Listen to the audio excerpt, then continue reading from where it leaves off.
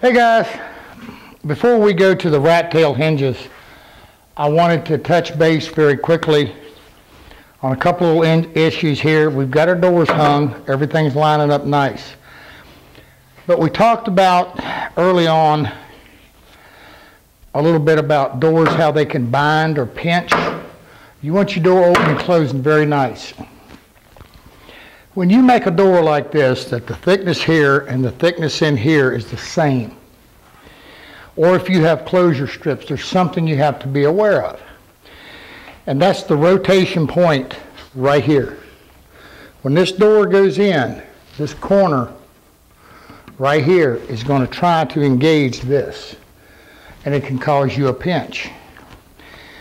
Every time I do one, I take a crank neck chisel or plane and I simply clean this corner back so that when I shut this door and I look down it, I don't have any pinch or bind. That's important. And so if you're having a pinch where you're shutting this door and it's wanting to bounce back on you, that's the first place to look, or one of them. Second place to look is to make sure your screws are countersunk all the way down.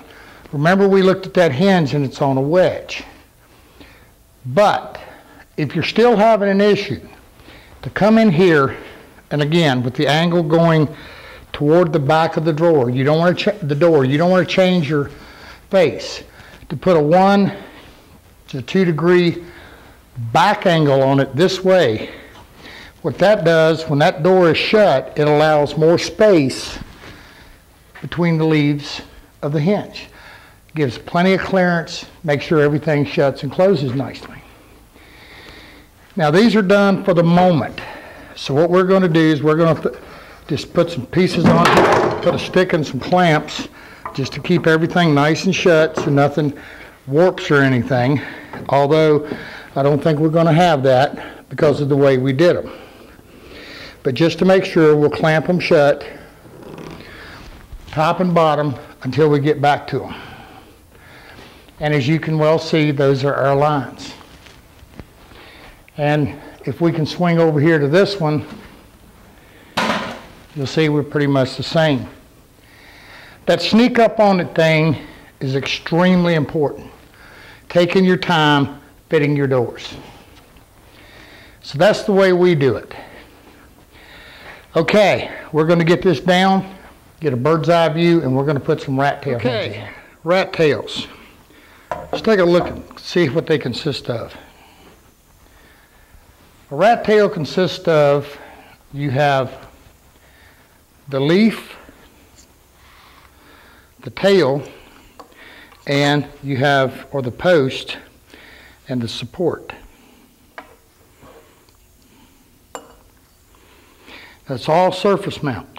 Now one of the other things with them, they're always, you got to get your left and rights.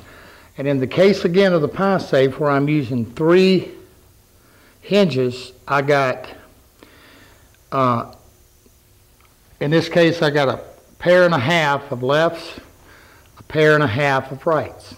That gives me the 3 hinges. Now the way I lay these out, and again this is just my personal preference, is I go to the top rail and I find the center.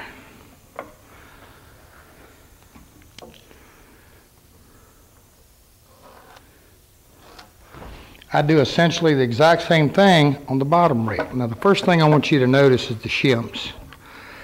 Just as we've done on everything else, we have it shimmed in place exactly how we want it to go.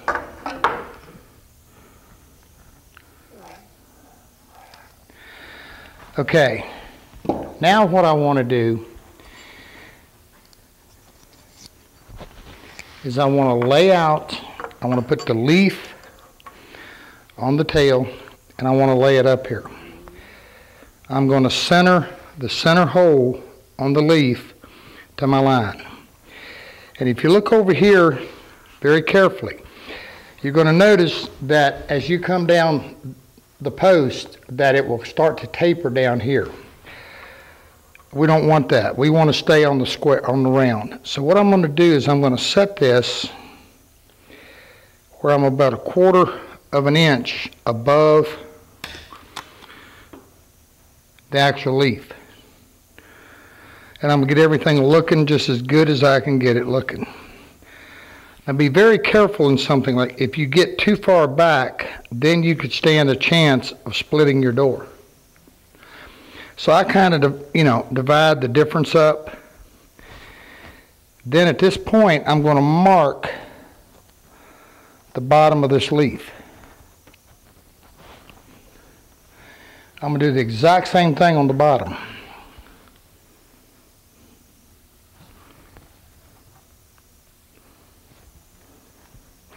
So this is pretty much just getting it by eye. Now my post,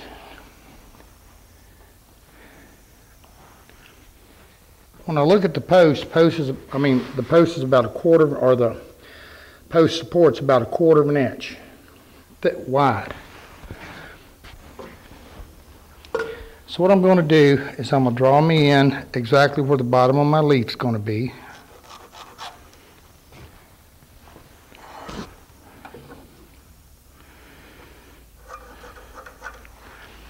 Then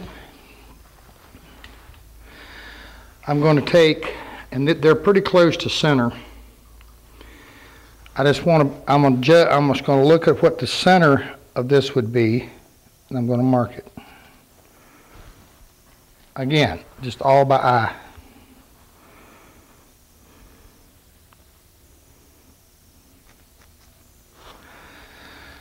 Okay. Going to mark that.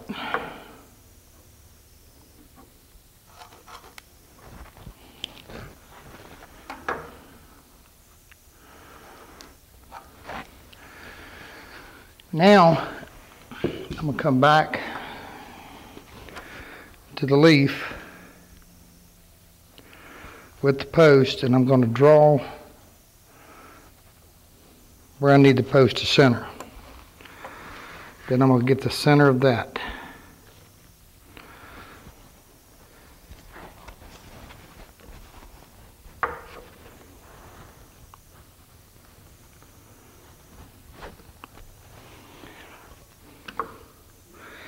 Now one of the things with a rat tail is close counts, meaning each one of these is hand forged. So every one is going to be slightly different. But they're usually close enough that we can make up what we want. We can stay symmetrical in our drilling. Now, in this big pie safe, we have an issue. And I've ran into it several times. We have a machine bolt that's designed to go through and have a nut on the back of it. However, I'm going to tell you something. I've done this numerous times. What I'm going to do is I'm going to drill it, and I'm simply going to screw it in, even though it's a machine screw. When I do the final assembly on the safe, I'm going to put a few drops of either a CA glue or some epoxy in there and screw this thing in.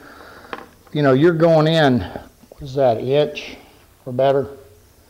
And we're drilling into solid oak. I don't think we're going to have an issue. But the other thing I want to do is I want to make sure I drill it just as straight as I can. A jig to help me do that.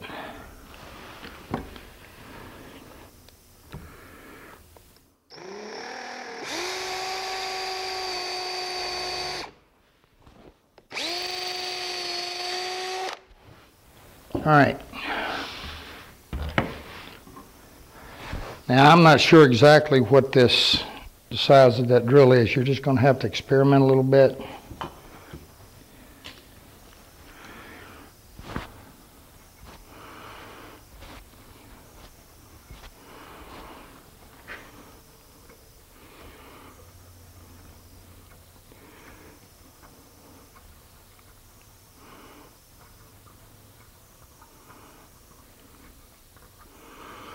Now, when you take this down, what you want to do is be careful and make sure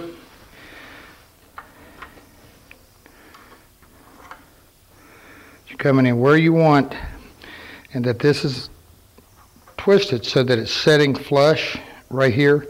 In other words, it's flush. Now, the other thing you're going to notice on this, I need to go down just a little further.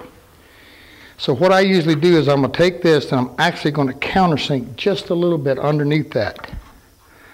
And I'll show you that. And I'm going to show you why. I wish you could feel this going in. It's tight. I don't know that you need any glue, but I'll leave that to your discretion, but they hold fine. You know, if I was doing a pine or something, I'd have a little bit more concern. Let me grab a countersink.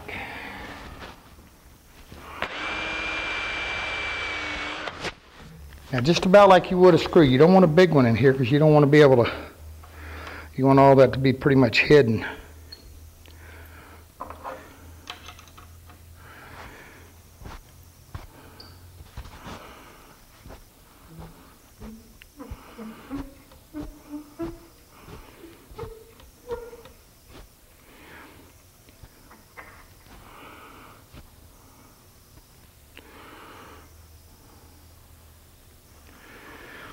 And what I'm looking at here when I put this on is I'm looking to make sure that this is laying. See, I want to get this down flat.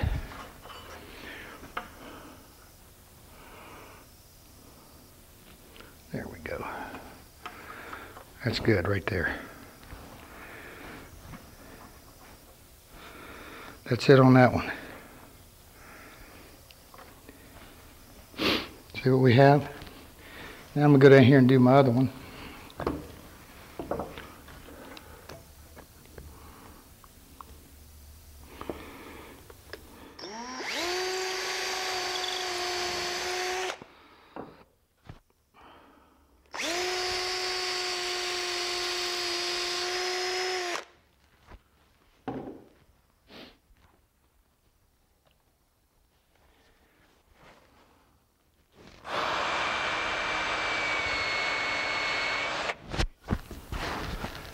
All right.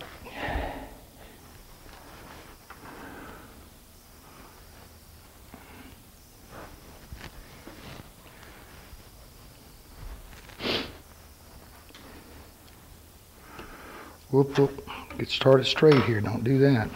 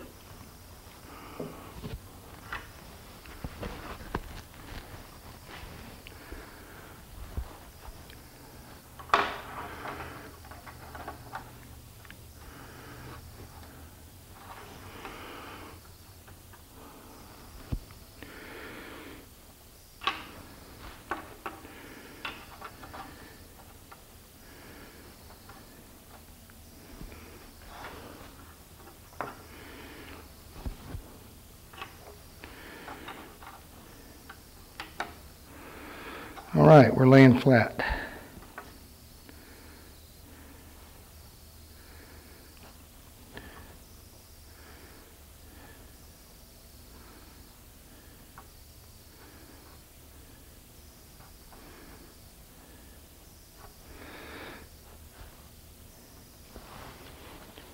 My space to my edge is pretty close to the same. Now, if you have any issues with any of this, you can simply take a couple hammers and you can hammer it right to where you want. That's the way it was made. All right, we're set there, here. Now once that goes down, that's kicking up a little bit. Usually the screw will pull it. If not, I'm going to go ahead and take another half a turn on it.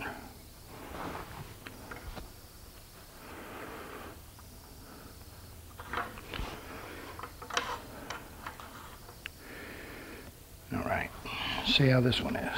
Maybe the same. Yep, one more half turn.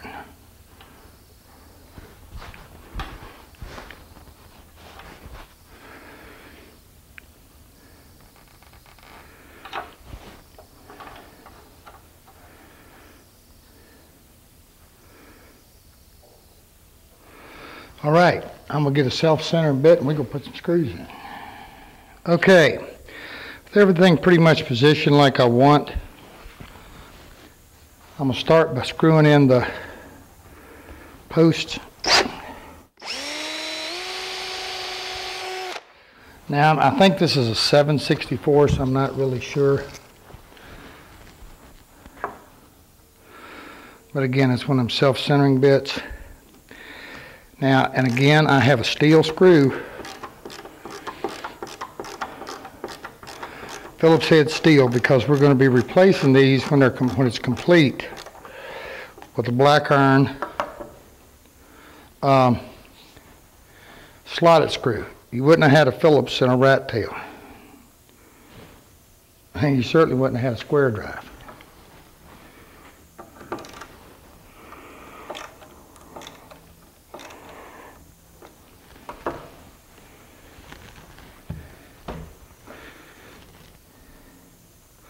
What I'm looking at now is my spacing top and bottom. I want that pretty even.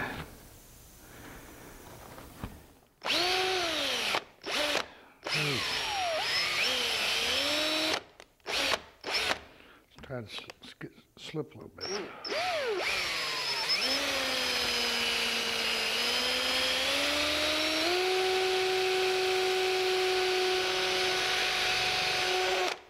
That's that oak. That's that hard grain and soft grain in that Riffs on oak. That drill bit's trying to go to the area of least resistance. The softer grain in there.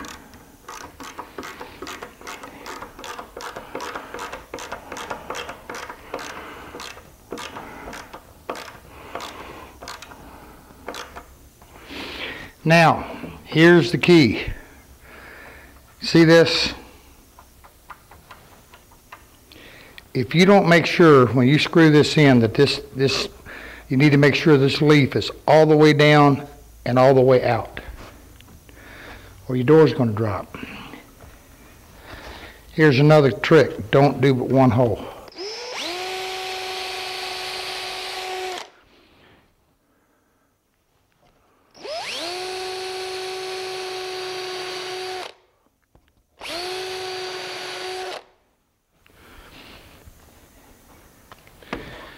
Okay, let me get them out. Okay, I'm setting up here a little bit. I'm now adjusted.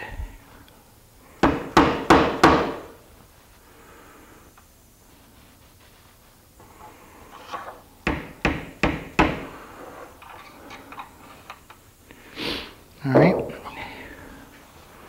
Again, pushing in good and hard and down.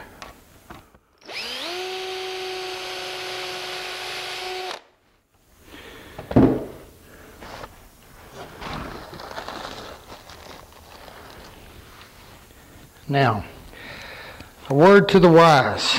When I told you don't put but one hole, oftentimes, actually what I will do is I will simply drill this hole and this one for the tail, and I don't drill the others until after the piece, until it's finished and I'm ready to assemble.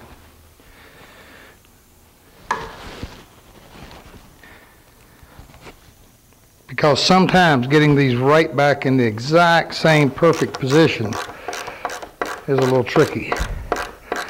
And that's the reason for drill one hole. That way, if you have an issue, you have the other two open to be able to do whatever. Okay, these are on.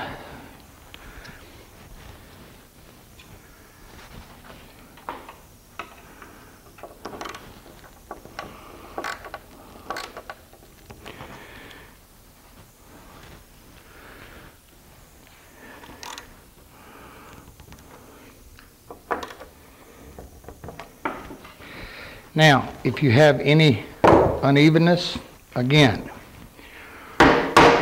little adjustment.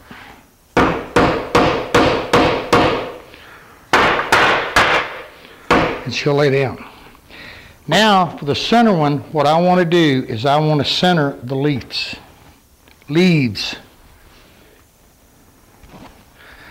Let me grab a tape. Cameo.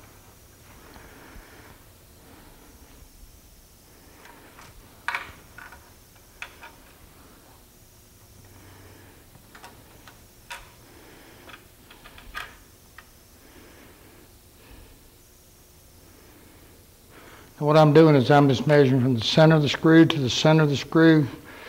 I'm 34 3/4, so that's 17 3/8 to the center. I'm gonna go ahead, since I'm set up, and draw for my post.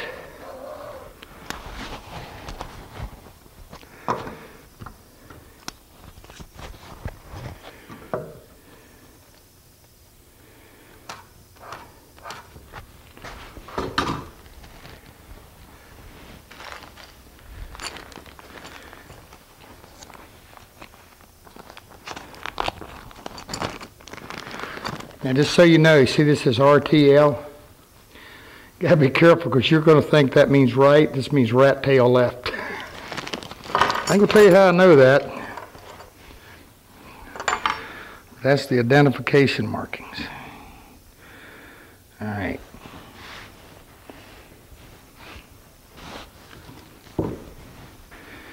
That's where I want to be.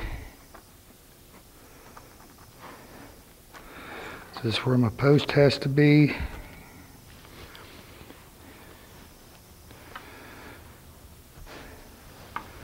Half of that, right there.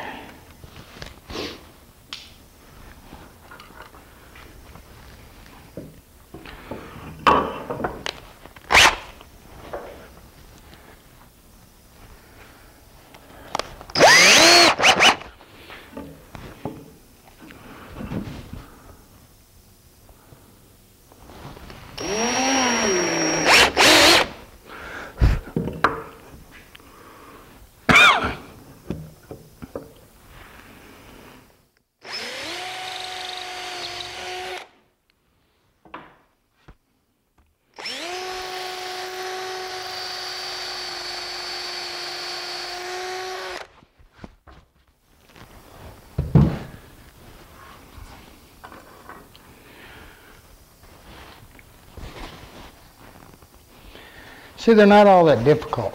And if you use, you could, there's H hinges, hand forged H hinges, and all this pretty nice.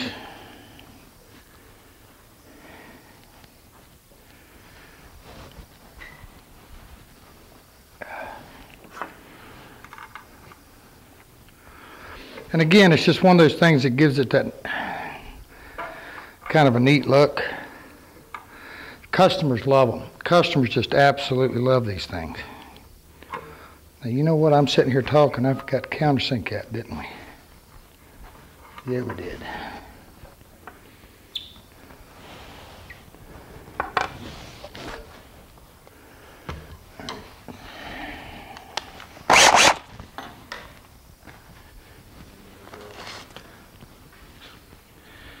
Yeah, it is. Brain dead today, guys. Forgot where it was at.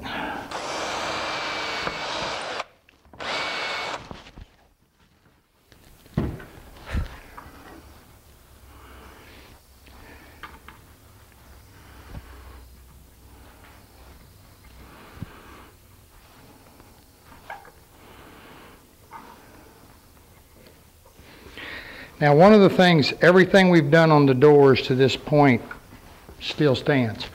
Getting a little bind or pinch in that corner, you want to watch that.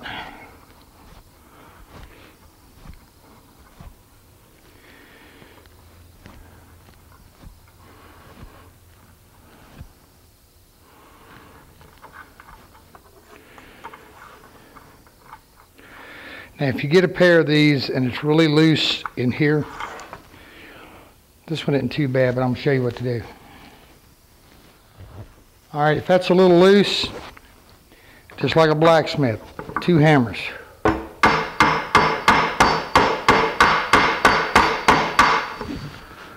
Tighten her up.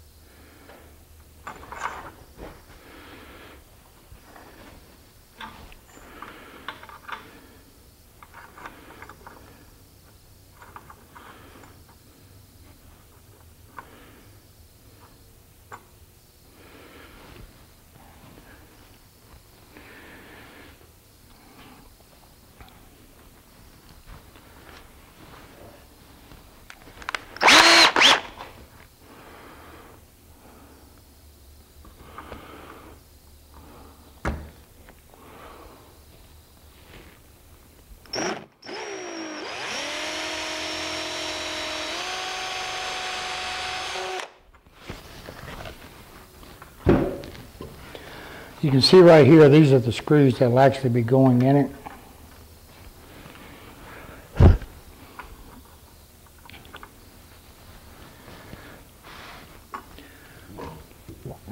If you happen to mess up the finish on your screws, try a little black magic marker, but I hope you don't.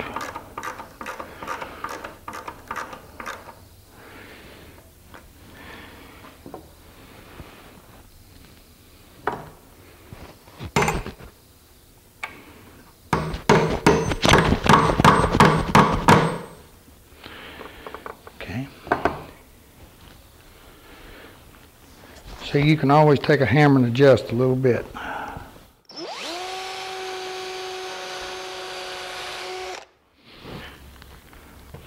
And I would hope by doing this you understand. Somebody out there is going to scream, well, they should make them more precise. Guys, they're made by like a blacksmith. I mean, they make them extremely nice. But again, they're hand forged. So sometimes a little tap or whatever becomes necessary. Not a big deal.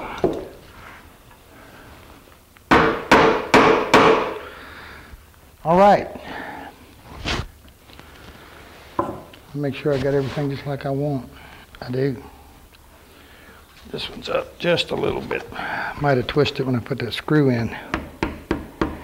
Make sure these stay down.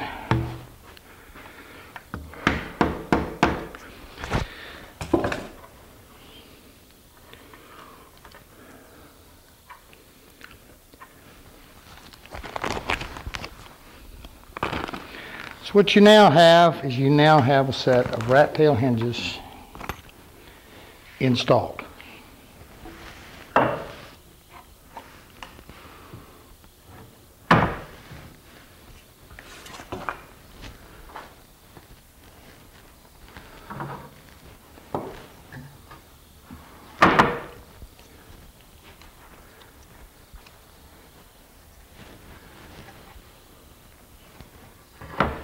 There you go. Now the other thing with the rat tails, like there's others, you can slide them off, slide them on. But again, don't put that other screw in there, the rest of those screws in until you get set. And the other thing to be aware of is that moving that leaf just the least little bit can create, can change your whole, your gaps top and bottom. Again, save the final until you've got your finishing done. Okay, that's rat tails. I guess it's time now to go look at making some shelf supports. All right, the rat tails. Just want to show them to you before we go to doing our shelf supports. Like I said, it's one of my favorite hinges. I love it on a pile safe. And anything primitive, sort of give a country look, I like rat tails. Okay, it's time for us to go look at them shelf supports. All right, the shelf supports. Now let me show you what I've done. I simply took the wood that we laminated up, and as you can well see, I've got a vertical grain and a cross grain. Again, shop-made plywood, 1/4 inch each layer. So we're 3/4 of an inch thick. Now, I think early on I'd mentioned to you that I was going to make these 1.25 inch, and I got to looking and saying, yeah, I don't need all that. So I made these 1 1/8 inch, and I'm going to notch them 5/8. But before we get there, let me show you what we're going to do. Got to make the jig. Here's going to be my jig. Now, I stapled it. And the reason I did that, I've got a double layer here. If you got a piece of 8/4 scrap or something, work fine. Because I got to make a guide. And all I'm going to do is attach it to my miter gauge that's set square to the saw.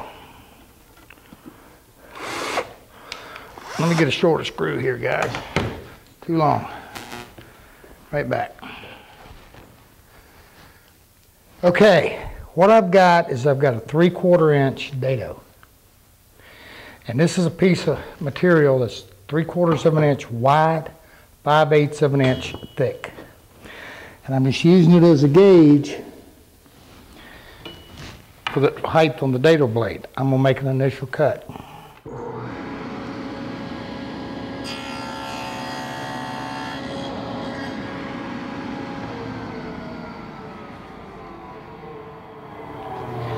Now what we're going to do, now in case any of you guys have never heard of a stuff called dentil molding, I think it's DENTIL. You can use the exact same setup for making it. Now the reason we want the double material here is this is going to fit in there, and we want it to fit snug. But let me cut it off a little bit.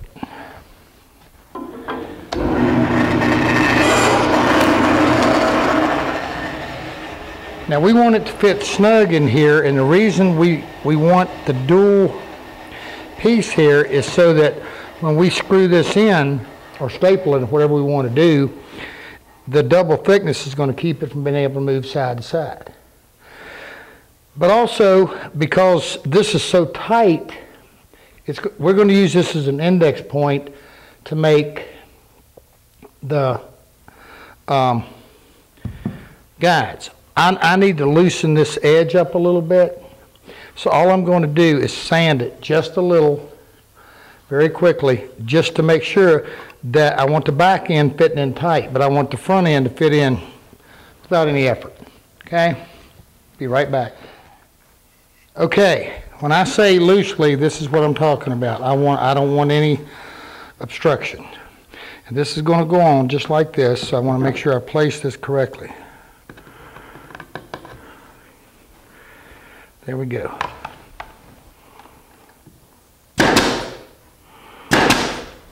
All right. Now, I'm going to want a 3/4 inch spacing between each. That's a little much. That's going to give a lot of different support, a lot of adjustment. But that just happens to be what I like. So I'm going to take my exact same 3/4 inch strip I had, set it against the blade. I'm going to clamp this and then screw it in place.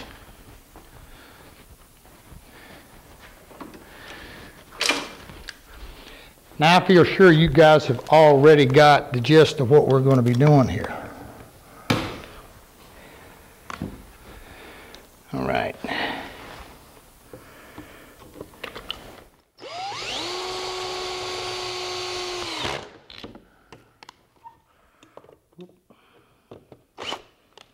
There we go.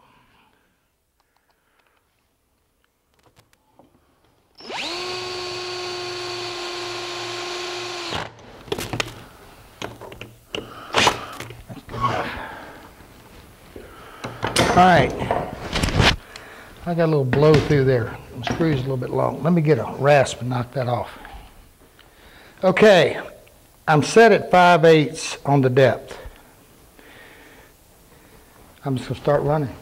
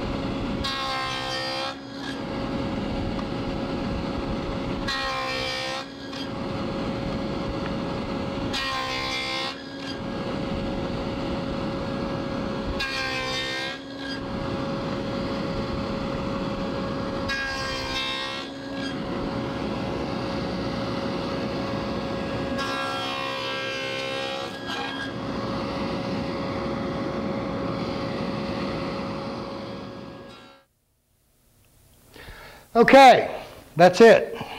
We just notch them out. Now you noticed they're taped together and they're all run at the same time.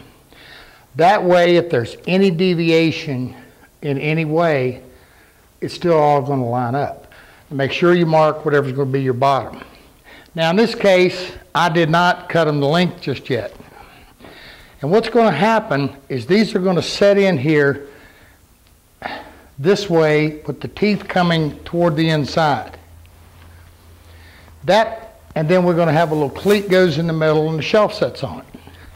Not very difficult, but I will say again, extremely strong, extremely strong. Now, an alternative to this, like I told you, is plywood. The other thing is, I've seen done, is that I've seen them, well, I say I've seen them, I've done them. It's just, boy, is it a pain, is to drill all of this and put a dowel in it. You can do it, but it's a pain. I find just doing the lamination is just too quick and too easy. But, you know, and you'll see the way they do. But then again, you know, just some simple shelf standards if you wanted, or even drilling it and, you know, just using the shelf pegs. But this is the way we prefer. And again, I wanted to show it to you because, you know, I'm going to say this again, you know, we've made them heavier for like big entertainment centers and stuff, and shelves setting in here with great big old TVs on them and all kind of electronics. It really makes for a strong set of shelves. Okay, we're going to run the others and